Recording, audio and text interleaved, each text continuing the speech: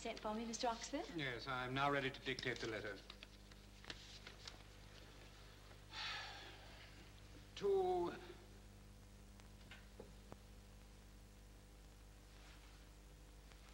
Mr. Priam Fowle. Dear Mr. Fowle, as you well know, it is one of the regrets of my life that I have never had the privilege of meeting you in person, although the Oxford galleries have had the honor of representing you here in England for some 10 years, full stop. I appreciate your shyness, I sympathize with you deeply in your dread of the celebrity which you have gained as the most distinguished of English painters, and I would not dream of intruding upon your privacy if it were not that extraordinary circumstances would seem to demand your presence here in London at the earliest possible moment, as you will note from the enclosed communication from Buckingham Palace, full stop.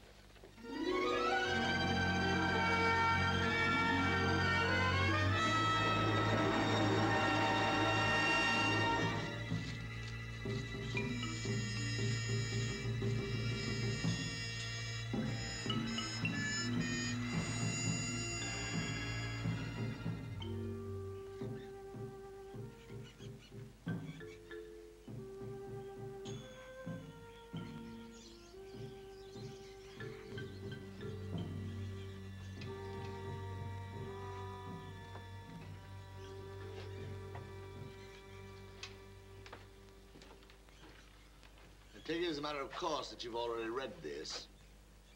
Yes, sir. Against a bright light?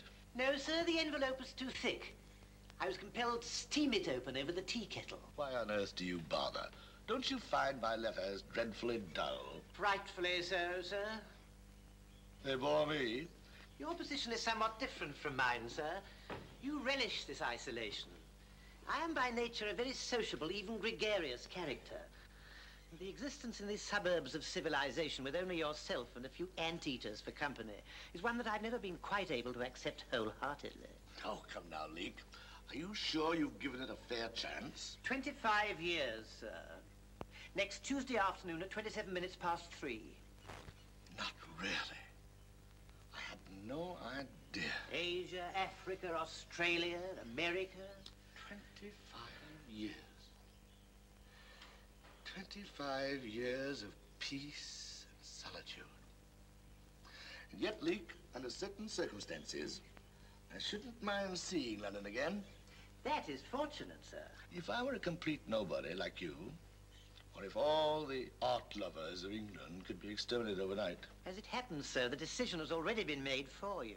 The letter, sir, it says you're to come back to London immediately. Who says it this time? The King, sir. Oh, Leek, I'm afraid that's not for us, that world of teas and parties. Who did you say? The King, sir. Enclosed in this letter from Mr. Oxford is a communication from Buckingham Palace. You are to be knighted. That's impossible.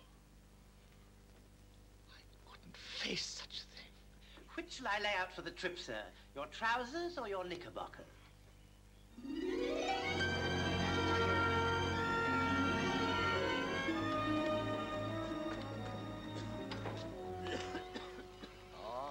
All right. Easy does it. I'm most terribly sorry, sir. No apologies necessary. Can't be helped. 206, Governor. You mind bringing those bags in, please? All right, Governor. Steady now.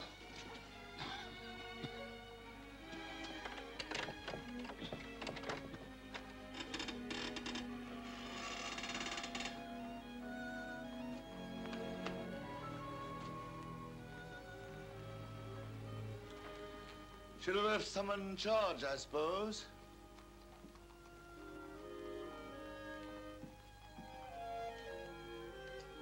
Well, I can't say I've ever been very homesick for it.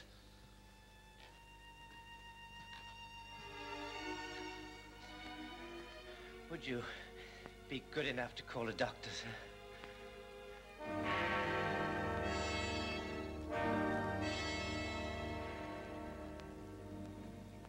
Who is it? Mrs. Fowle's residence? Yes. Dr. Caswell. Are you alone? Of course. I'm sorry. Come in, please.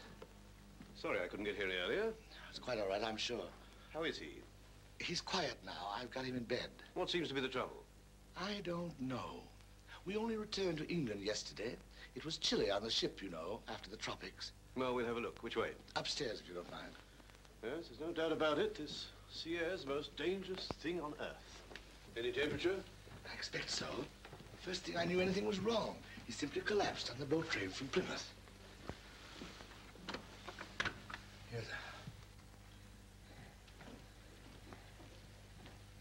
Here's the doctor.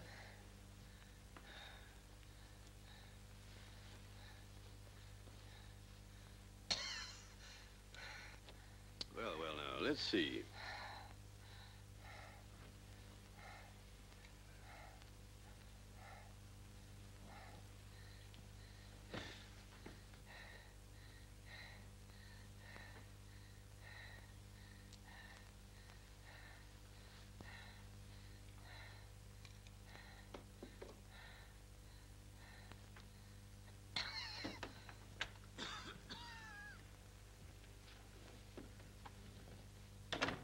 Quite badly off. Pneumonia. Oh, poor chap. But we'll see what we can do for him. Any women up? Women? There are no women here, only ourselves. Then, if you'll tell me where the kitchen is. It's below. Second door to the right. This is brandy. Get him to sip it. I'll be up again in half a moment.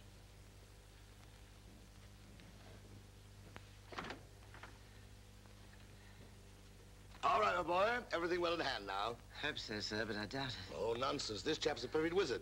He'll have you up and about in a day. Here, sip this. Awkward time, sir, isn't it? On the very eve, as you might say, of the court ceremony. I'll probably need about a quart of this.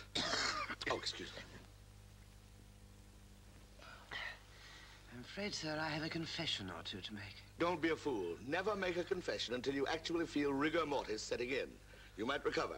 That's it, sir. This time I'm done for. I know it. Nevertheless, I don't want to hear it. Oh, I haven't the slightest doubt that you're a first-rate scoundrel at heart. If you don't mind my saying so, you're such a shady-looking individual. I dare say this is no time to discuss your morals. Yes. You're going to get well. And I have no intention of facing a future in which you loathe me because once, in a moment of melodrama, you confessed to me that you had kissed the milliner's daughter. Yes. I'm convinced that if you put your mind to it, we can be out of here and off for Patagonia tomorrow night. You do make life sound so attractive, sir.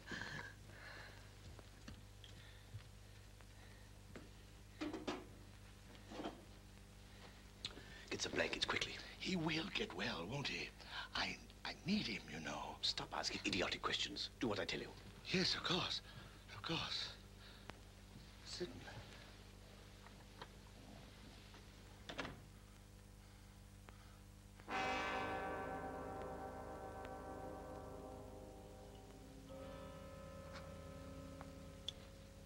Will there be an autopsy? There's no need. I can give a certificate. Acute double pneumonia. Sometimes happens this way. I've rarely seen one so rapid. What I'll do without him, I simply don't know. We've been together so long. There was no pain. He simply fell asleep. Thank heaven for that. Will one find Mr. Fowle's relatives? What did you say? His relatives. They have to be notified. Mr. Fowle's relatives?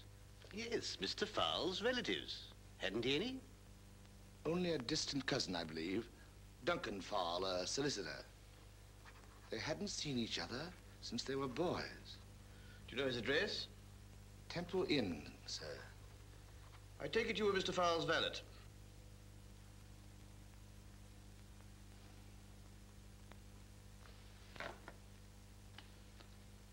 Yes, sir.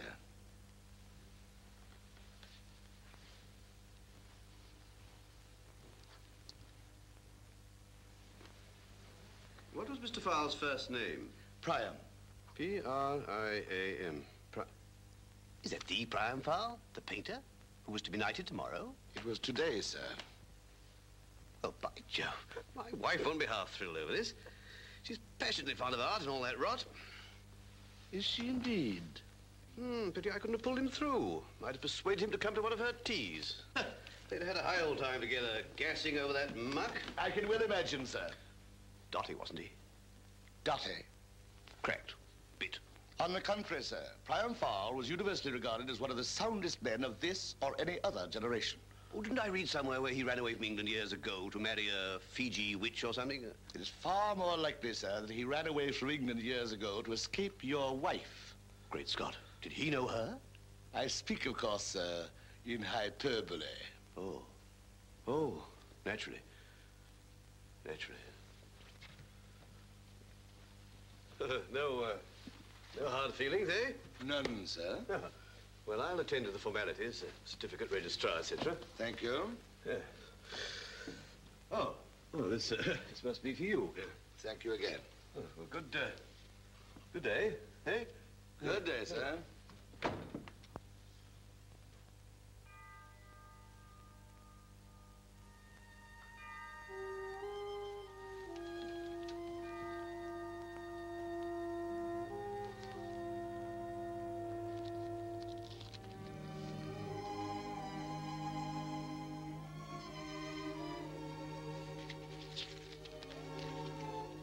"33 Water Road, Putney. Dear Mr. Leake, I think the photograph of you is most gentlemanly, so I enclose one of mine. I am glad your gentleman has decided to come back from abroad, and I shall be pleased to meet you as you suggest. How about outside the Empire Music Hall, Saturday evening? In case the photo is too flattering, ha, shall wear red roses in my hat. Yours sincerely, Alice Chalice. P.S. I am a widow of 10 years standing. Over. P.P.S. There are always a lot of dark spots in the Empire. I have no doubt you will behave as a gentleman should. Excuse me, I merely mentioned it in case. A.C.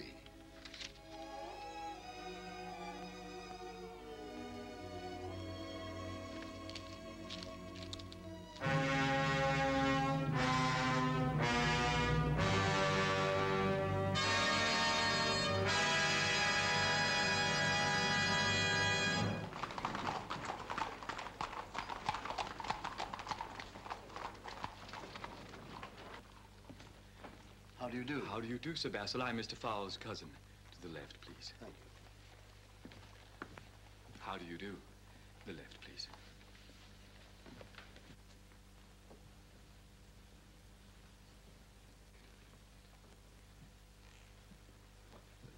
How do you do? To the left, please. Mr. Fowle, Yes. I'm Clive Oxford. How do you do, Mr. Oxford? To the left, please.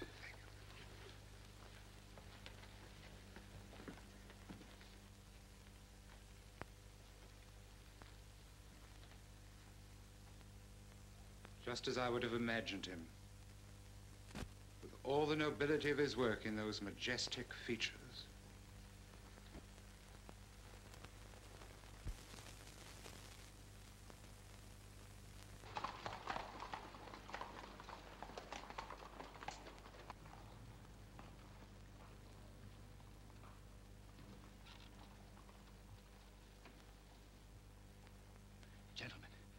Gentlemen, His Majesty the King.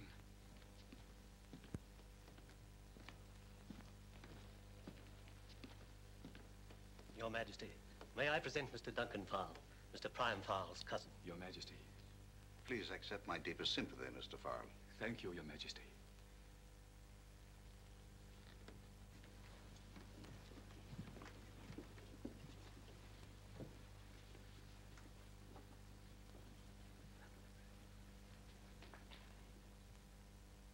He'll be buried in the Abbey, of course. The Abbey? Forgive me, Your Majesty. Don't you think he deserves it? Oh, of course, Your Majesty.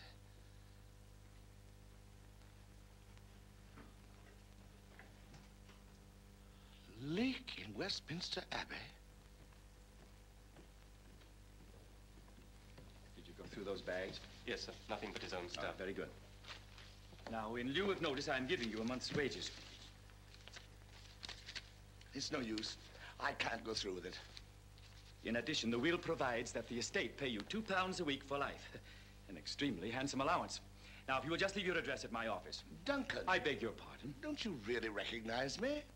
Well, it's all very difficult, very stupid. But the truth is, I'm not Leek. I'm Priam. Why, that's impossible. Priam's dead. No, it's Leek that's dead. That's Leek in there. Don't you understand? You're burying the wrong man. But he's dead. We've got to bury him. We can't just leave him out, you know. But not in the Abbey. I am the one to be buried in the Abbey, not Leek. Me! Why, now, no need for excitement, old boy. Well, I realize it's not an easy situation to explain. Oh, why, nonsense. It's the most natural thing on earth for a man to want to be buried in Westminster Abbey.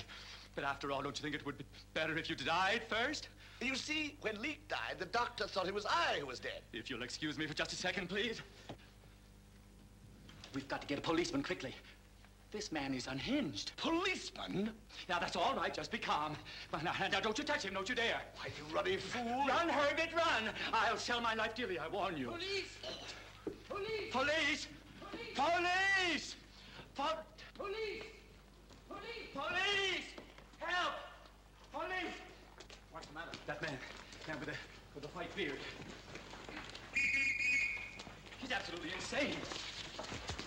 Stop that man, somebody! Wait, cabby! Quickly, please. Drive on. Stop, cabby! Police! Excuse me, sir, but where did you want to go? Anywhere, it doesn't matter. Would you mind repeating that, sir? I'm a bit hard of hearing. Thank heaven for that. Very good, sir. Thank you, sir.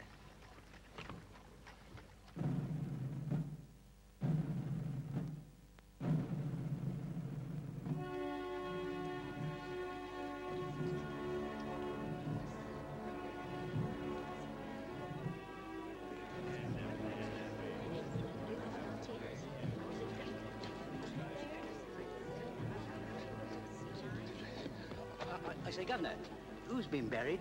Me. Funny, ain't you?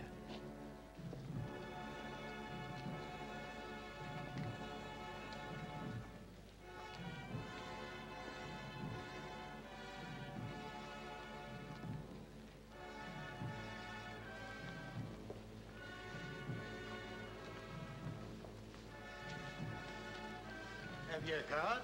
No, but I'm a member of Mr. Fall's household. Sorry, you can't pass without a card. Stand back, please. Step back, please. You don't understand.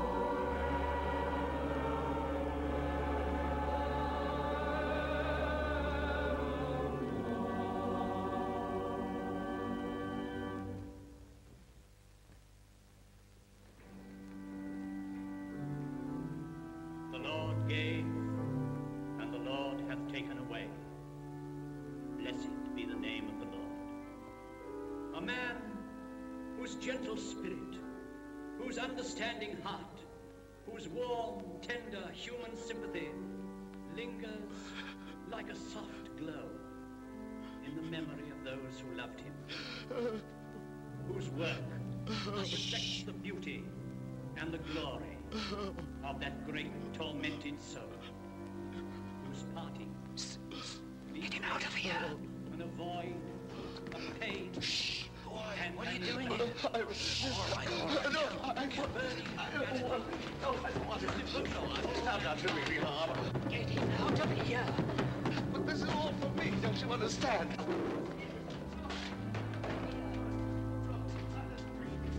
Get him out of here.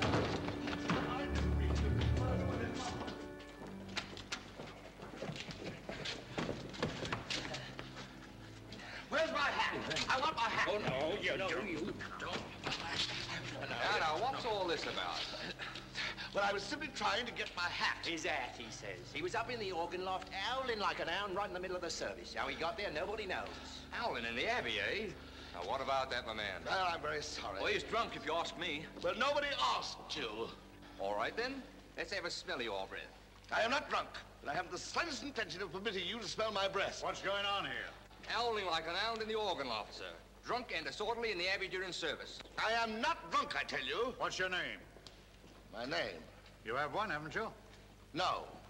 At least not one that I care to give at the moment. All right, then. Let's go along quietly. Well, I've broken no law. In that case, no harm will come to you. Now, just be easy.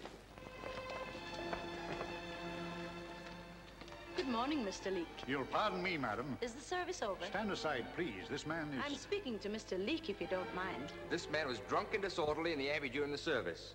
He was How up to the... silly. Mr. Leake doesn't drink. He was simply overcome, I expect, and no wonder with such a loss. Thank you, madam. And what loss was that, if I may ask? My goodness, don't tell me you don't know who he is. Well, who is he? Mr. Farrell's Valley. For 25 years with Mr. Farrell, literally depending upon him for every thought and wish. For 25 years, Mr. Farrell never made a move, never a decision, never had a thought without first talking it over with Mr. Leake. But he had no ticket. Then more shame on them after the best years of his life, giving every satisfaction. And what is his reward? No ticket. But why didn't you tell me, sir? I'm very sorry. Mr. Leake is a very shy man. He's not accustomed to policemen. I should think not. Well, I'm very sorry, sir. There was no harm meant. Would you like us to take you back to the organ loft? No, sir, no, thank you. Well, that's quite all right, sir. You go right along with the lady. Thank you, Sergeant. Not at all.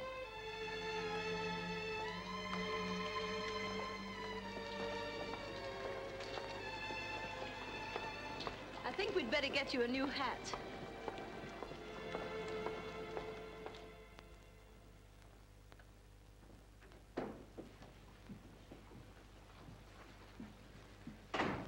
Good day, sir. I'd like a hat, a bowler. Very good, sir. What size? A 7½. Very good, sir.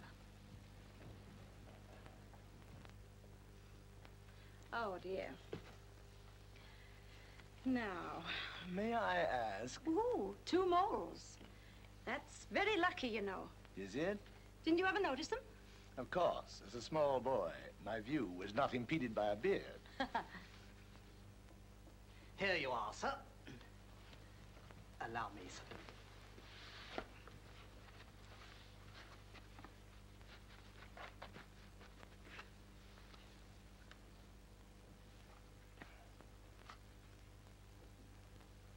Doesn't it seem a little bit small to you? You said 7½, sir.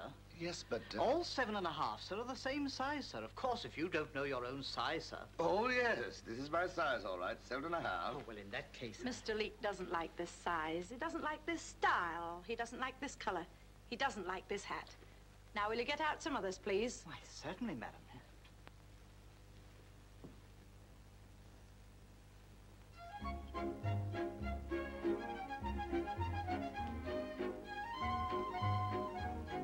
French, isn't it? Yes. What is that? That, madam, is the name of the selection the orchestra is playing. Well, not much nourishment in that. Will you order for me? Anything at all? The hors d'oeuvre. Waiter. He'll be back. I suppose so. I saw those prices. Did you? Are you sure you can afford it? Oh, yes, of course. Did they give you your month? My month? You were entitled to it, you know, no matter what happened. Oh, yes. I was provided for in the will. It doesn't matter. I simply don't want it to be extravagant for my sake. There's no call for it. I'm just as I am, just as you see me now. And no amount of foolish spending would affect me one way or the other. You understand, don't you? Oh, yes, certainly. Would you be good enough now to tell me how you recognized me? Oh, you're very like your photograph. Am I? I knew you at once. By the beard, of course, and also your shyness.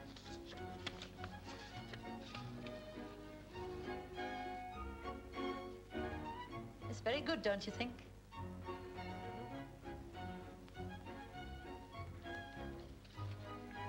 I love it. Waiter. Waiter. Mr. Leake is speaking to you. Yes, madam.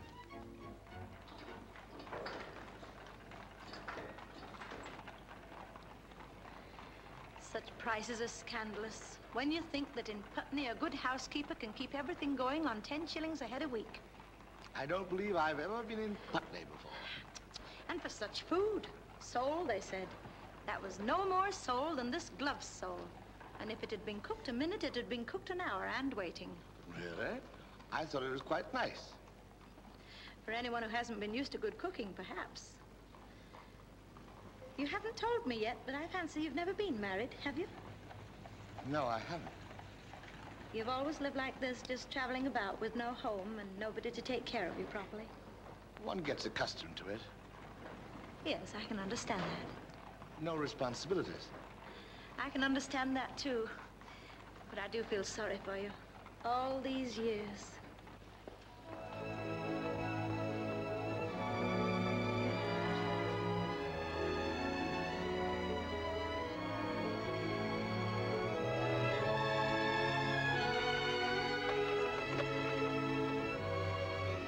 It won't take a moment. The tea things are all ready. Thank you.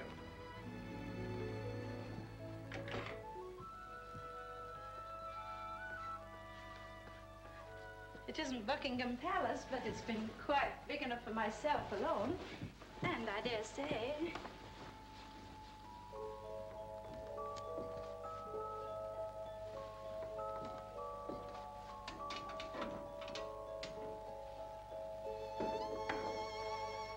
Sit down, won't you? I think you'll find this chair comfortable. Have you your pipe? Would you like to smoke?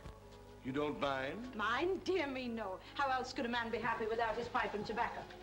Now, if you'll just sit and relax, I'll have the tea ready in a jiffy.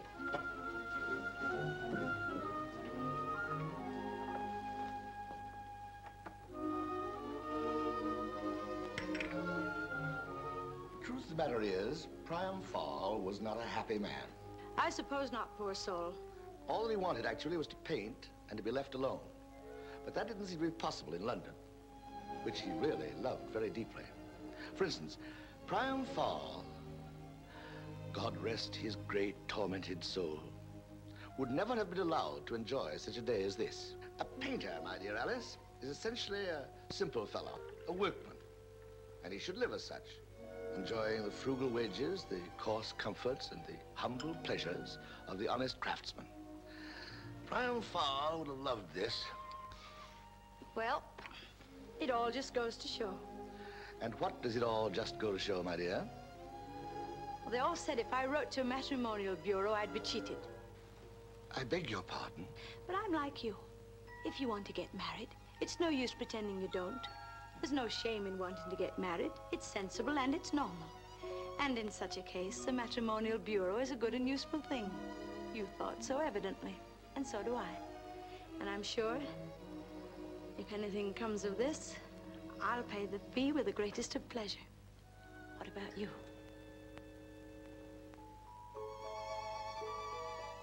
With the greatest of pleasure.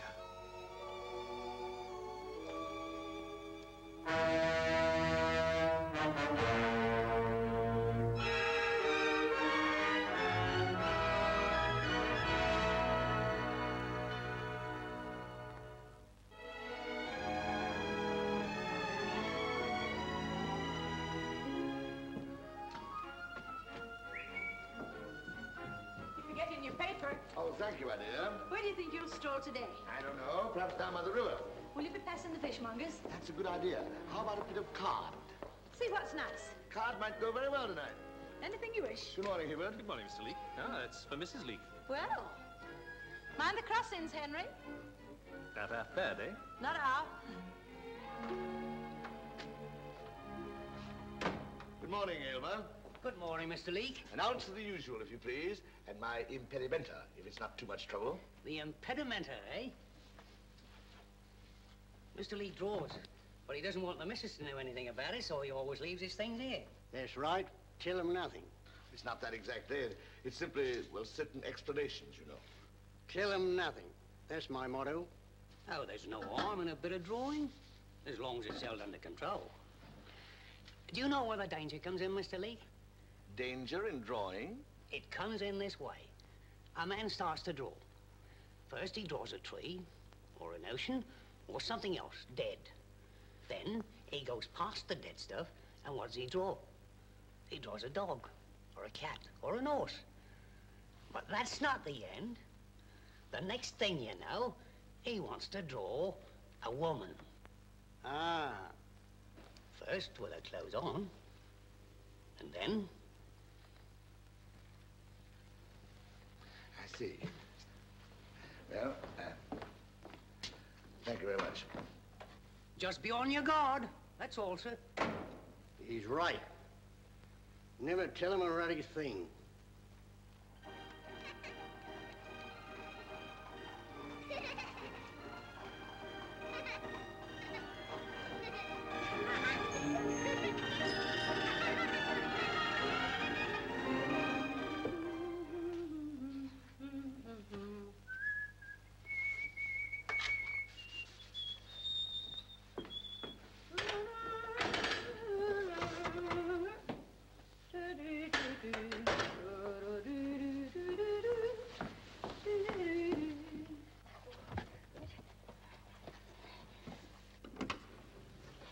Yes?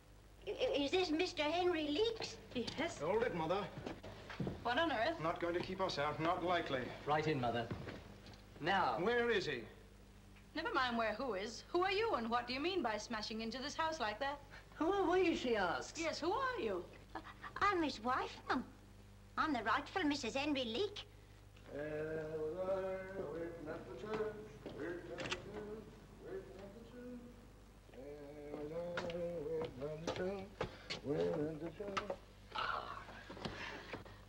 My dear. Did you have a nice stroll? Excellent, excellent. Did you get the fish? Oh, yes, a very nice piece. We have visitors, Henry. Visitors? We? Old friends, they say.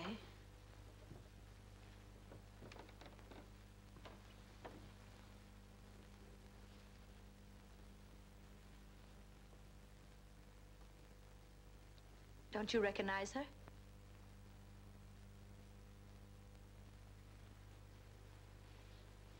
Henry, I'm afraid you have the advantage, madam.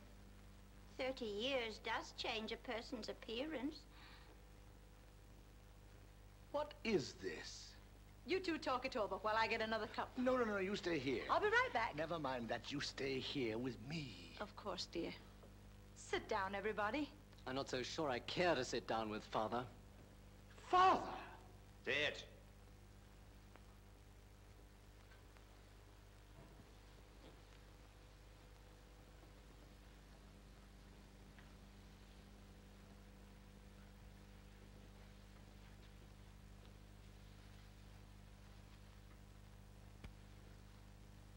She says she's your wife, dear, and her sons. Your sons, too, if you don't mind, sir. Great heavens. You? Impossible. It's the beard, of course. And your heavier, but your eyes. Oh, your eyes, my son. Continue, Mother. I never saw this wound before in my whole life. Then how do you explain this, sir? Let Father see it also. Will you kindly stop referring to me as your father?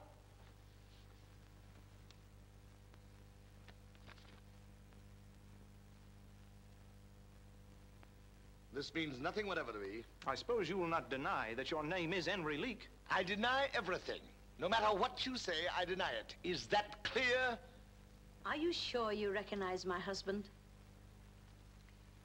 Well, I can't say I recognize him as he was, no more than he recognizes me after 30 years. He was only 22 or 3 when I saw him last, and clean-shaven at that. But he's the same sort of man. And his eyes, oh, they're the same. Madam, will you kindly examine my nose? Presumably, you should recognize it. Do you? Go on, look closely. Do you? Well, I can't say as I remember it being so bony. Can a man change his nose? A nose might change with the years. All flesh is grass. The discussion does not concern grass. This woman does not recognize my nose. But you were valet with a gentleman named Mr. Priam Fall, the painter, weren't you? Yes. Well, that's what my husband was doing last time I heard of him. To repeat, I not only deny everything that has been said, but also everything that will be said. Now, with your permission.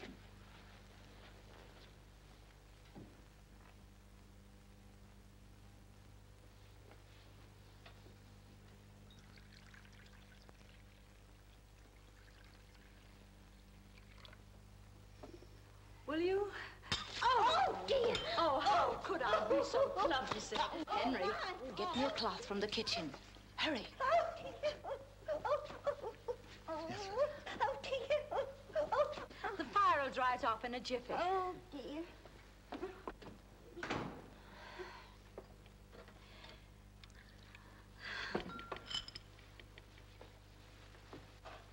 Tea?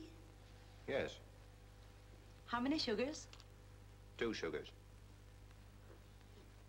I say, isn't he coming back? Who? Father.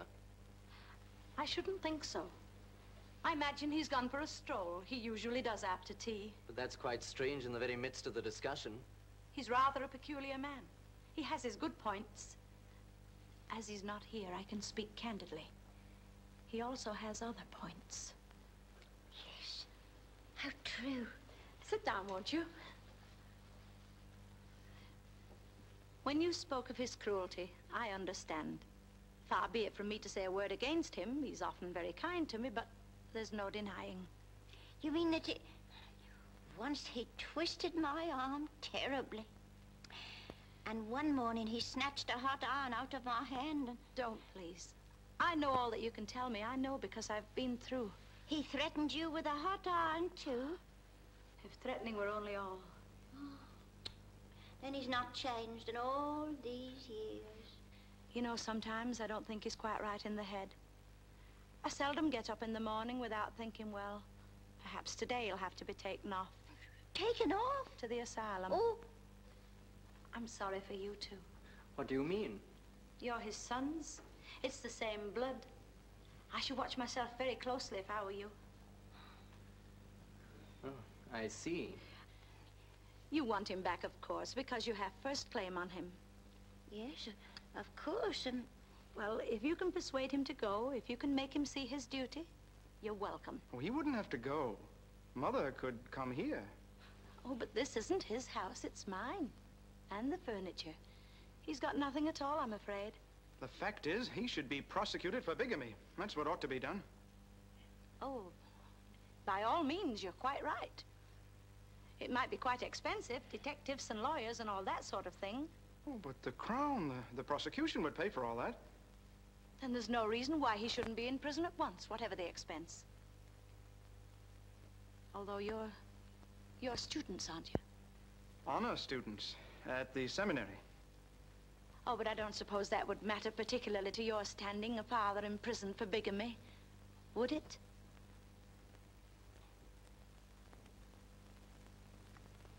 Let's clear out of here.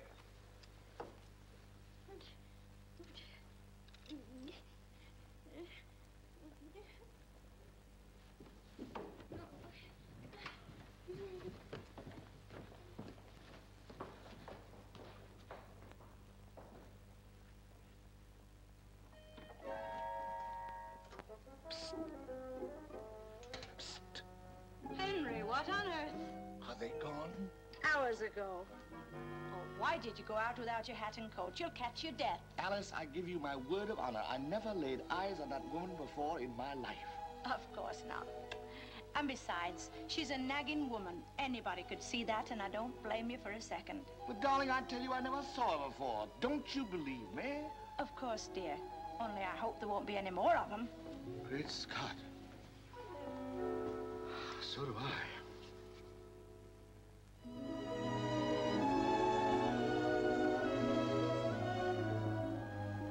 More trouble in Ireland. If you ask my opinion, the Irish are a bit difficult to get along with.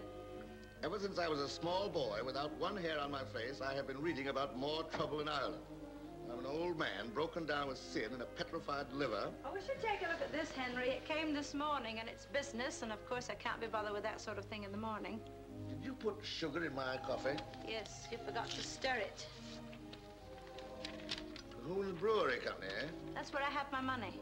Dear shareholder, owing to a lamentable temperance wave which has been sweeping the country, the Board of Governors of Cahoon's Brewery Company Limited decided at its annual meeting yesterday not to declare its customary dividend on ordinary shares. Respectfully yours, H.Y. Walker, Chairman. What are they up to now?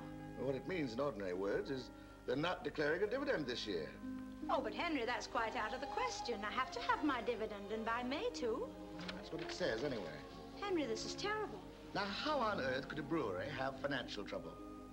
Look at the beer that people drink, buckets of it. I myself must have put away several 100,000 gallons of it. That's what Father used to say. Put your faith in an Englishman's thirst. It is gold in the bank, he said. Everything we had was in brewery shares. Well, after all, there's still my £2 a week. Bless your heart, darling. I need more than that. It's the payment on the house, and it's due in May. But I'm simply not going to worry about it now. I've no patience with worrying. When the time comes, I said I'd make pastry after supper, and I will. See if I don't. That's the spirit, old girl. Don't you think it's time to shut the windows and come to bed? But about this payment. Yeah? If we can't meet it, does it mean that we'll have to get out of this house? There are other houses, Henry. Not for me. This is the house I like. This is the house I'm happy in. I don't want to change. Well, it's a month yet. Perhaps something will happen. It usually does. There's a way, you know, that I could earn some money. If you think I'll consider your taking another situation, you're greatly mistaken, let me tell you right now. Situation? I don't want you in service again. Oh, no. There's another way. But it involves a certain measure of risk. Nothing crooked, Henry. I was thinking of painting. No, no, darling. You're much too old to go climbing up and down ladders. I'd never have a moment's peace. Not houses. Pictures. Come on to bed, love. You're getting tired. Alice. More coffee? Not now, thank you. Last night I told you that I was thinking of painting again. Now, dear. No. Let me talk, please. There's something I've got to tell you. A certain explanation. Will you sit down? The truth of the matter is that my name isn't Henry Leake. Oh, isn't it? But what does it matter? As long as you haven't committed a murder or anything. My real name is Priam Farrell. Farrell? Wasn't that your gentleman's name? Well, that's what I want to explain. You see, it was my valet who sent you the photograph. His name was Henry Leake. He's dead now. I don't understand. Well, it's really quite simple. It was Leake who fell ill and died. But the doctor made a mistake, and I didn't correct him because, oh, well, there were all sorts of reasons. One, I didn't want to be Priam Farrell anymore. In fact, I was downright sick of being Priam Farrell. I tell you this so that you'll understand that when I say I can paint and make a little money, I'm not being altogether foolish. Then it's this Henry Leake that's buried in Westminster Abbey instead of you. That's the somewhat quaint fact. And you've never said a word about this to anybody? Not to anybody who'd listen. Do you know what? What? You've been worrying too much. Worrying? Of course I've been worrying. I've been happy in this house. Henry, love, it was sweet of you to tell me all about it, and I understand the whole thing. But you know what I would do if I were you? I am not a loony, if that's what you've got in your mind. If I were you, I would never again mention a word of this to anybody. I'd just forget it. But it's the truth. And above all, you should try to stop worrying. But blast it all, Alice. All right, I'll prove it to you. Henry, love, I'm not questioning it. All I'm saying is that it doesn't matter. No, I'm going to prove it to you. Come on. I'm going to settle this matter right now. I do not intend to go through life being regarded as foolish Phil, the village idiot. But Henry... It happens I have incontrovertible evidence of my true identity.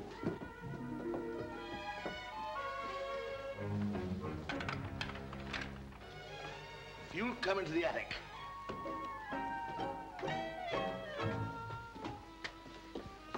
Stand here.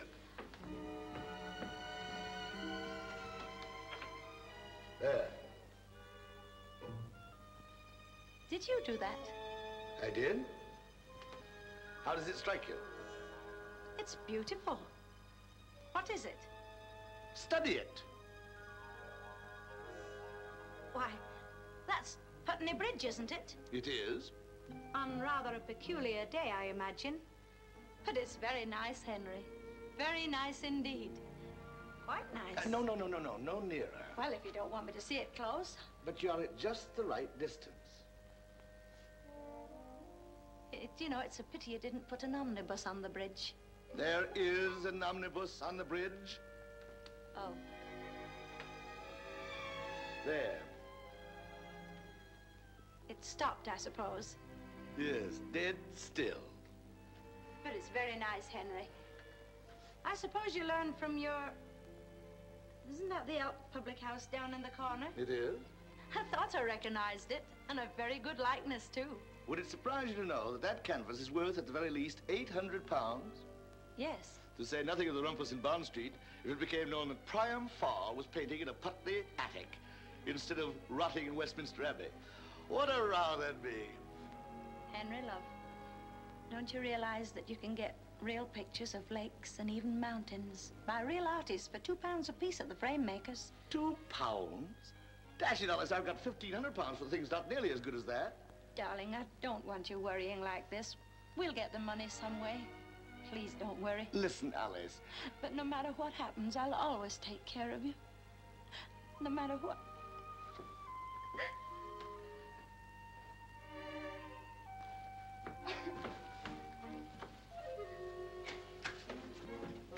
Come on, get your hat and coat. I'll never let them take you away. Come on. I'm going to prove this thing to you if it's my last act.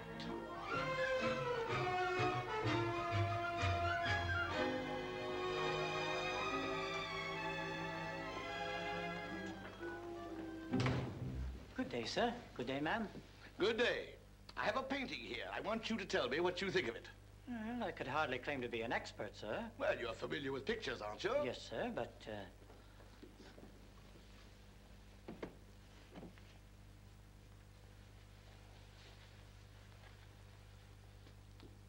Oh.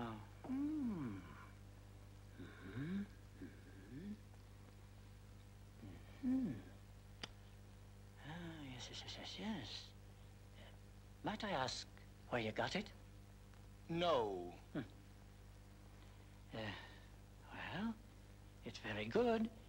Is it a copy? Is it? Either a copy or a very good imitation. Would you be good enough to put a price on it?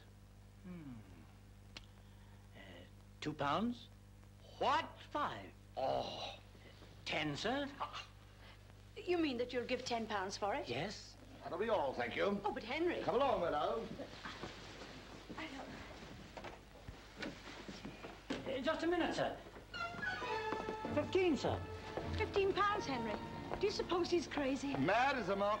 Is it necessary for you to consider everybody who is connected with the arts as crazy?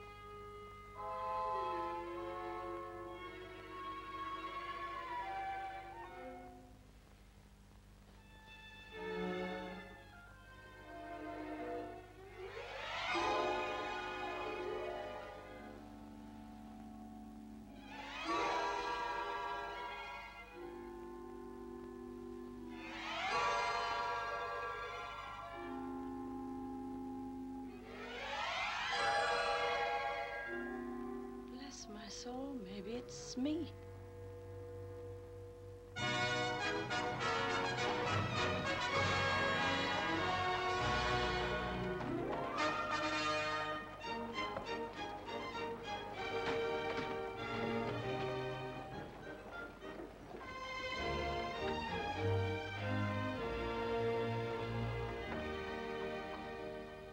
Lady Vale, sir. How do you do, Lady Vale? Morning, Oxford. I'm pleased to see you looking so well. Ah, rubbish. You have another fall, I believe. It arrived only yesterday. Oh. A beautiful example. Observe the composition. I'll take it. I congratulate you, my lady. How much? Would you say that £2,500 was unreasonable? I would, but I'll pay it. That's it.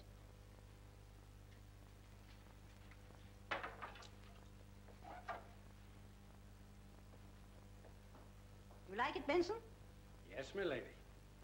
That's one of the new motor omnibuses, you know. Is it? Yes, my lady. My daughter, the one that married the tram conductor. She rode it the first trip last winter. Did you really? The first trip, did you say? Last New Year's Day, my lady. My daughter rode it all the way to Putney. Surely you must be mistaken, Benson. Mistaken, my lady? This last New Year's Day? January 1st, 1908.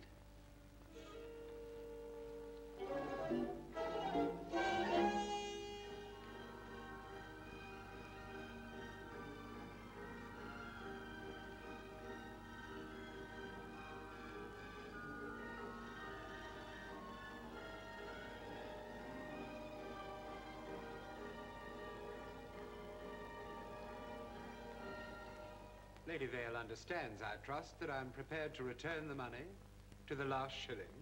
It is not a question of the money, Mr. Oxford. Lady Vale regards herself as the victim of a swindle so outrageous that a far greater satisfaction is to be demanded. In the course of the past year, she has paid to you £42,000 for 21 paintings represented to her as the work of Priam Fowl. Chemical tests of the paint and canvas now have shown these... They are the work of Priam Fowl, Mr. Pennington. I insist on that. Mr. Oxford, tell me, when did Priam Fowl die? Priam Fowl is not dead. Then why did they bury him? He's not dead, and he's not been buried. There's been some incredible mistake. In that case, of course, you will be prepared to produce him in court if, and I say if, mark you, you can dig him up. Good day, sir. Good day.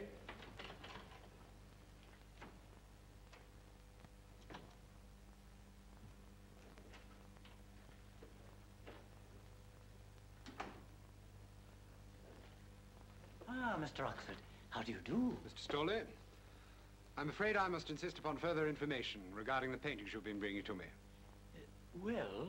All I know is that it's been Mrs. Leake who's brought the paintings to me, and apparently she doesn't want her husband to know about them. Henry, Yeah? there's a gentleman for you at the front door. What? Have I the pleasure of addressing Mr. Henry Leake? Yes? Oh, allow me. My card.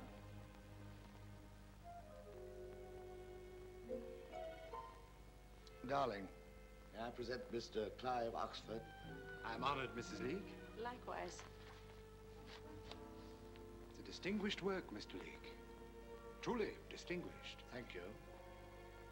It's the work of a master. Your stature continues to grow with each succeeding work. With each succeeding work?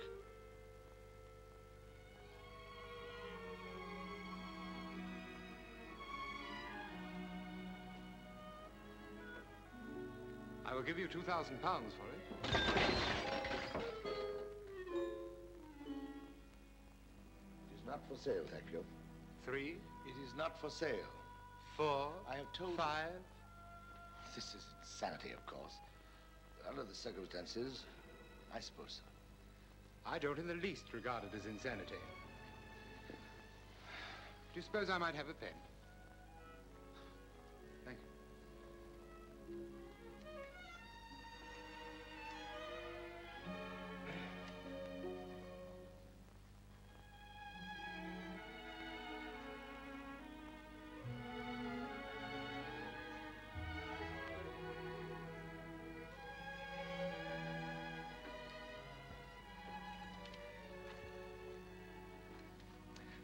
How much more work is there to be done on this? I'll finish it tomorrow, I suppose. Well, there's no hurry, really. So why don't you do me the honor of visiting my gallery now? I have several pictures I'd very much like you to see. I will someday. Why not now? It might be very much to your advantage, Mr. Leek. All right. Splendid. I should especially like your opinion on a prime fowl I picked up recently.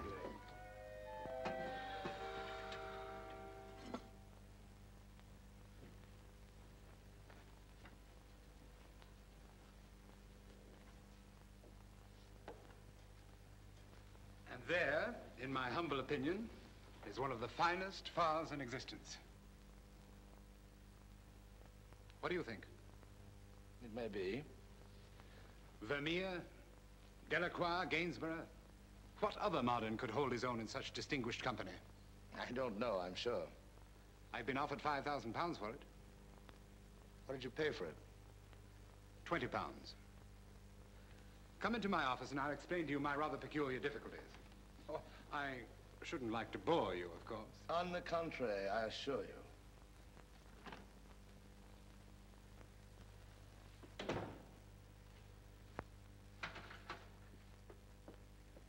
Your coat? Oh, sit down, please. Thank you.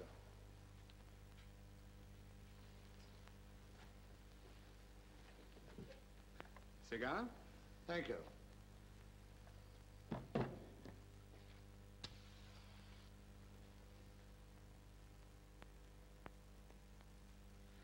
Now, when did you paint it, Mr. Farr? You are insane. No, I don't think so. Possibly I should be with the trouble that faces me, but I'm not. Trouble? About a year ago, a man named Storley, a frame maker from Putney, came to me with a picture which I at once recognized as the work of Priam Farr. Was it signed? Yes. Oh, but not with a name, if that's what you mean. To me, to any connoisseur, Priam Farr could not put a brush to canvas without signing it indelibly with his genius. So, of course, I bought it for £20. And how much did you get for it?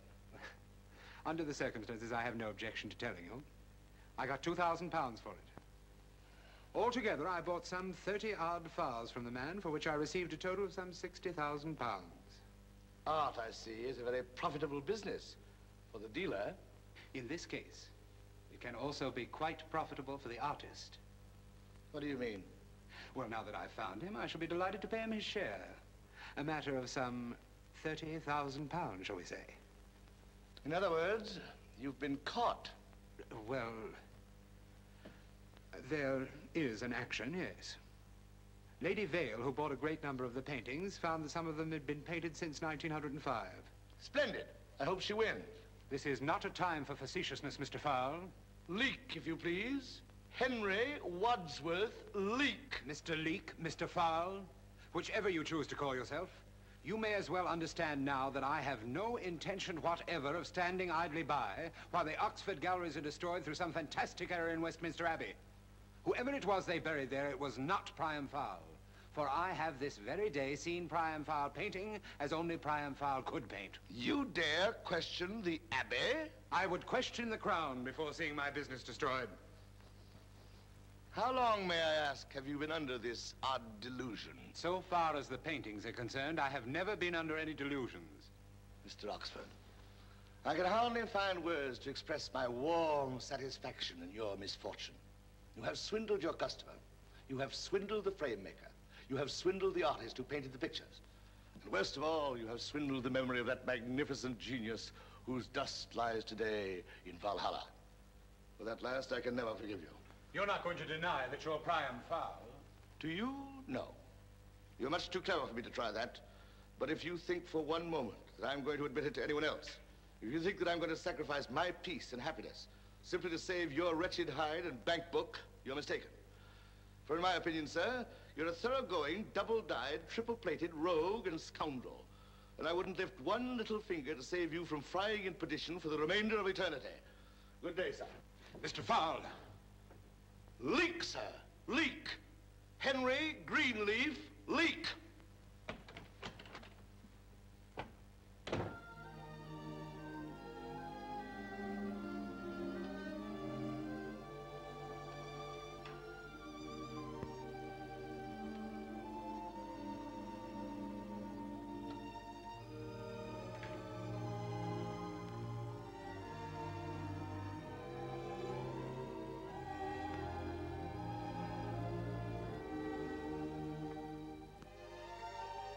I'm very sorry, Prime. You thought that I was daft, didn't you? I thought you weren't quite well. I shouldn't have done it, I suppose. But there were those pictures, 15 pounds apiece, and you did nothing with them. Just finished them, threw them in cupboards, and never looked at them again. I never thought of it. I didn't want you worrying about money. You're a dear girl. What's going to become of it? Nothing. He's going to be sued, and in all probability, he will go to prison, I hope. But I told him flatly I'd have nothing to do with it. Do you realize he was making 10,000% profit on my work? 10,000%. By George, I had no idea percentages ran that high. I should have known. You've always been so much the gentleman. So useless. I wouldn't throw a pot of tea on him if he were on fire at my feet.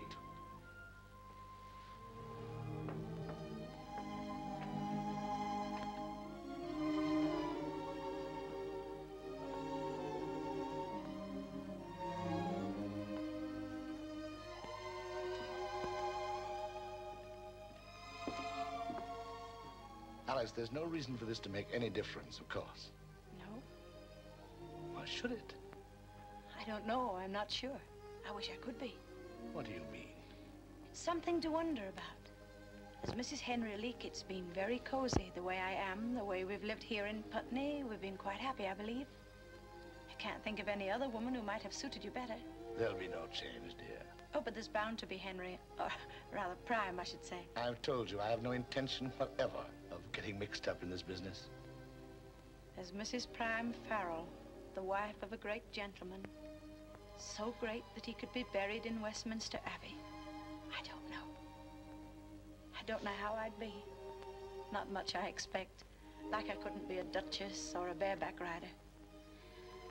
I can't feel that I'd be much use to you anymore. This is the most ridiculous rot you've ever uttered. I might be uncomfortable or too ignorant, and I couldn't stand that. I'd hate to lose you because it's been so nice together. But it'd do no good if either of us was unhappy about it. But I'm not going to worry about that now. We could go away to Borneo or someplace like that. No, no, Henry. Putney's my home. I'm afraid I'm a bit too old to think of living in a tree. Very well. We'll stay right here in Putney. You do want that, don't you? More than anything else on earth. This is where I was happy at last. This is where I want to live and die. This is my home now, too. We'll see.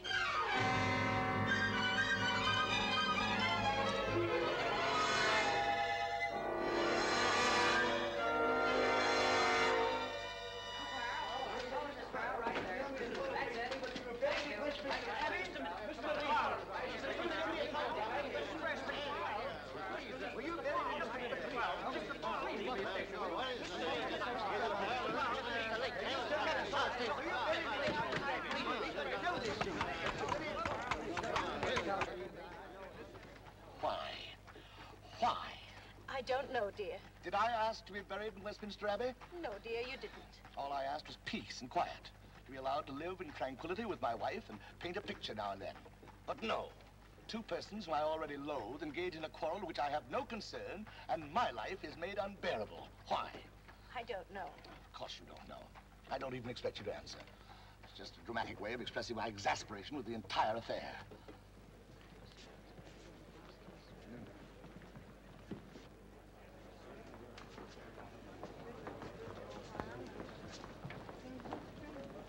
are the fellow, aren't you? Mr. Farl to you. Good morning, Mr. Farl. Leak to you. You must be polite, Henry. I hate them all, and I haven't the slightest intention in the world of being polite.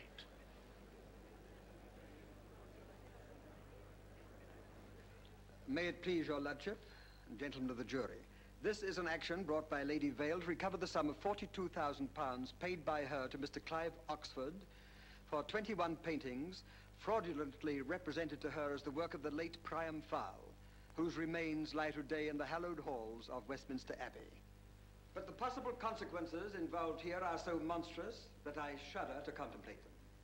Does an impostor, a valet, a servant rest within the sacred precincts of the British Valhalla? That is the contention of the defendant.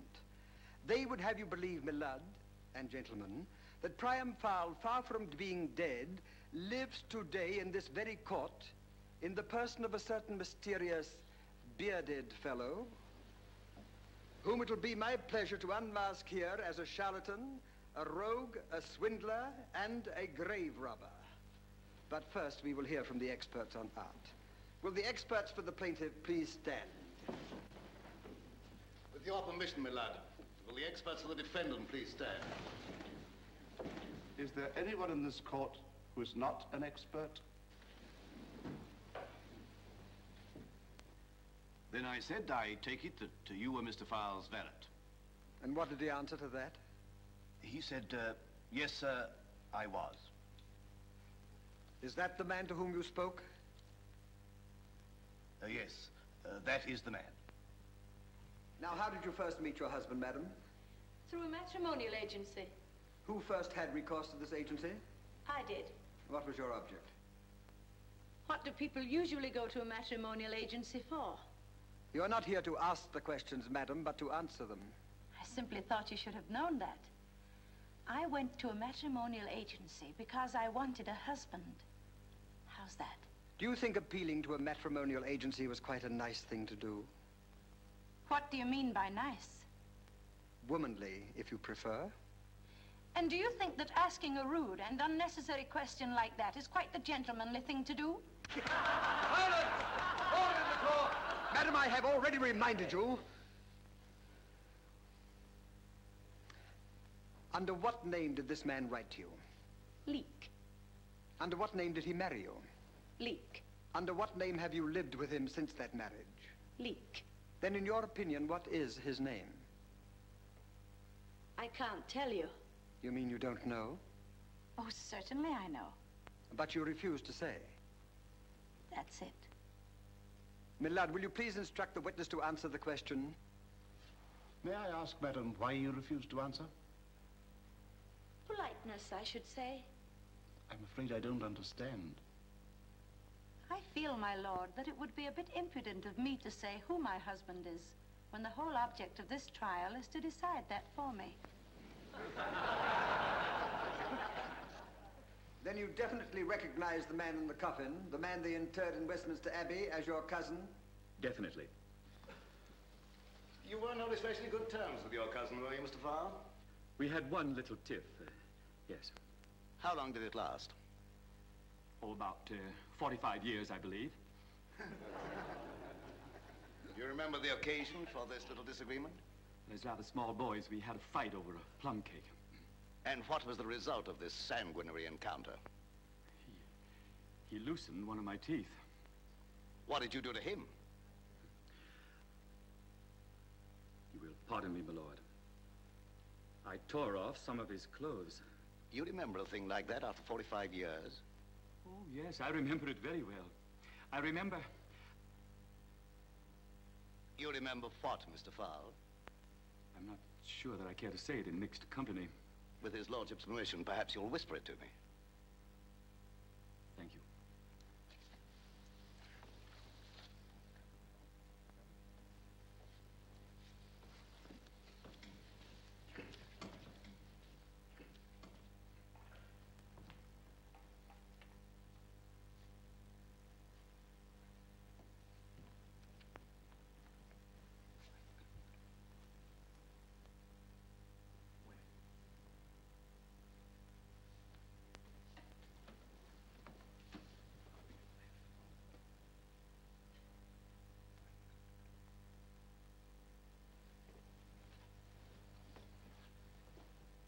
were these moles? Right here, two of them. On the left collarbone? Approximately. Were these moles close together? Oh, about, so far as I recall. As you remember it, was there anything in any way distinctive about these moles? No. No, just moles, I should say. Just plain everyday moles. Was either of them hirsute? I beg your pardon? Hirsute? Do you see the gentleman whom the defendant in this case offers as Priam Far? Yes. He is hirsute. Oh, you mean crazy? No, hairy. Hirsute means hairy. Was either of these moles hairy? Oh, no. No. These moles were, quite clean-shaven.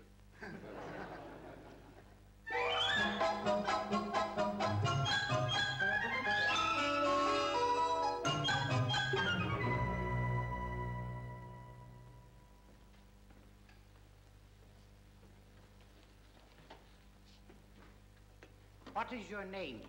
Priam Far. Priam Far. Take the book in your right hand. The evidence you will give to the court shall be the truth, the whole truth, and nothing but the truth, so help you God. Kiss the book.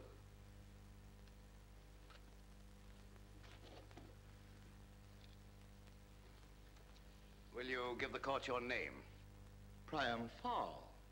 Are you sure it isn't Henry Leake? Very well. It's Henry Leake. But which is it? Either. Well, what are you known as? Both. Mr. Leake. Farl is the correct name, my lord. Oh, very well, Mr. Farl. Aren't you interested in a just and equitable solution of this action? I can't honestly say that I am, my lord. But you're under oath. I realize that, my lord. And if I so much as hinted that I cared tuppence what happened to either of these miserable money changers, I should be guilty of the most outrageous perjury. Henry. Very well, my dear. You may continue if you wish. Now, Mr. Duncan Farl has testified that as a small boy he fought with his cousin Priam. You would, of course, remember that. I fought with him many times and defeated him on each and every occasion. During one of these battles, he observed that Mr. Priam Farl had 2 small moles on his body. Have you any such moles, Mr. Leake? I have. You have? I have. Where? Here. Go on. Ask him. Then, of course, you will be good enough to show your moles to the court. No, I will not. What? I said, no, I will not. You have 2 such moles, but you refuse to show them? Precisely. You understand, of course, that the jury will draw its own conclusions from such a statement? Naturally. Now, perhaps you prefer to show them just to Mr. Pennington and myself. No, I would not prefer to do that either.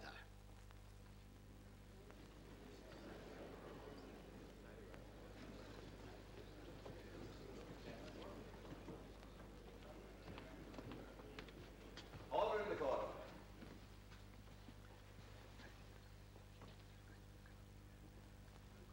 Mr. Farl, don't you think just the 4 of us might retire to my private room? No, my lord, but thank you. Couldn't you let your collar down just a bit? Not an inch. Might I ask the reason for your obstinate attitude? Because, my lord, I have testified under oath that my body is afflicted with the moles as described. That, I believe, should be sufficient, since no sane man would claim moles if he didn't have them. But under the circumstances... I'm sorry, my lord, but I believe that I'm well within my legal rights in protesting any further effort on the part of this court to compel me to disrobe either in part or in whole. The court promises you every consideration for your private sensibilities. Pardon me, my lord. It happens in this particular instance that the moles are situated in a relatively decorous precinct of my anatomy. But suppose they were not so favorably located. Would I still be importuned to unclothe myself publicly if the moles were... Excuse me, Mr. Registrar. Adjourn the court.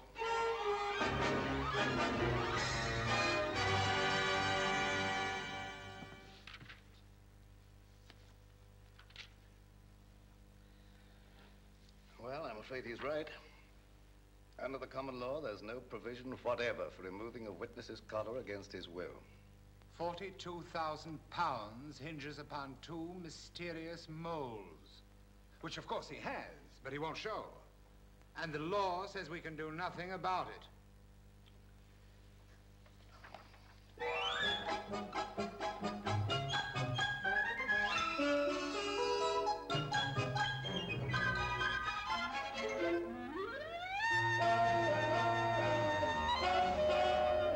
It's no use, you know. What can they do? They'll call you back to the stand and simply ask you if I've got the moles. And if I tell them? The case is over. It's goodbye to Putney. It's goodbye to peace and quiet and happiness. It's goodbye to everything. Goodbye to me?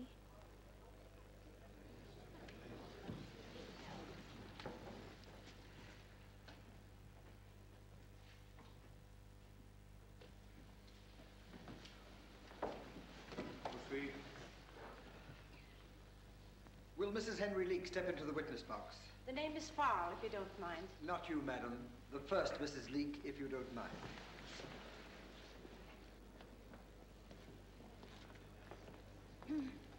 Just Mrs. Leake. Will you take the witness box, please? Rest of you back to your seats.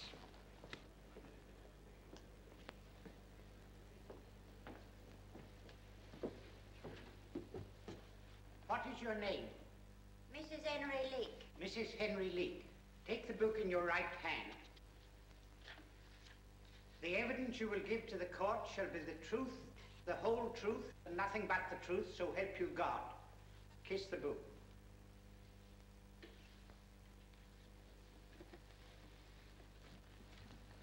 Your name, please?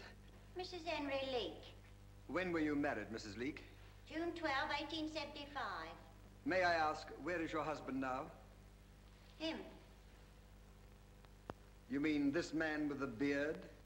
Well, he didn't have a beard when I married him. That's something new he picked up. But are you positive that this is the man? Oh, yes, that's my Henry, all right. Mrs. Leake, will you please tell the court whether this man, your husband, the father of these three manly sons, had any bodily disfigurements? Pardon? Had he any birthmarks? No, sir. Think well, Mrs. Leake. Had he any, say, moles? I submit to your lordship that that is a leading question. But, my lord, the subject has already been submitted. That has no bearing whatever, my lord. The effort to lead the witness is obvious. Perhaps you can phrase your question differently, Mr. Pennington. Did your husband have any distinctive... You mean moles? Yes. Did he have any moles? Where? Anywhere.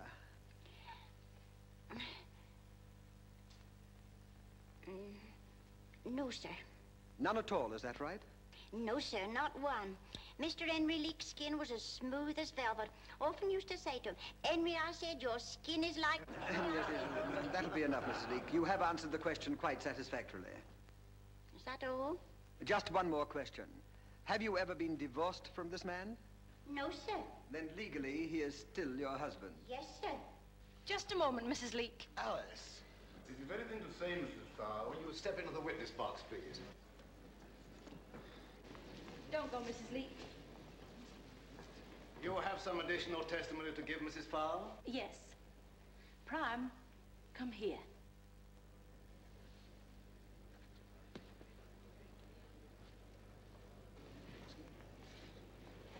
My lord, I protest such an irregularity. Oh, don't be a stick.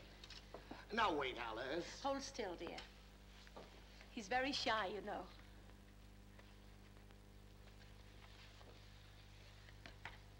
Now, if you'll just hold your beard up a bit, dear. Can you see Mrs. Leake? Smooth as velvet, eh?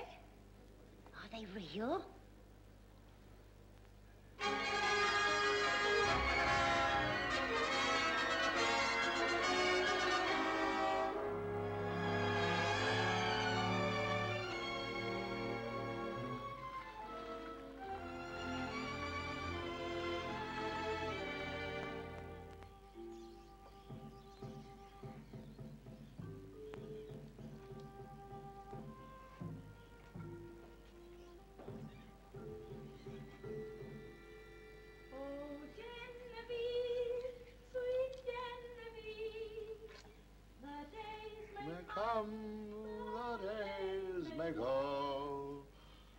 still the hand of memory wields the blissful days of old. Luncheon, dear.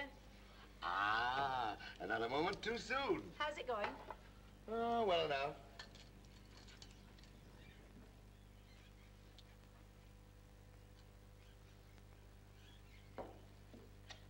What have we for lunch? Kangaroo chops with crocodile sauce. Excellent. Excellent, my dear.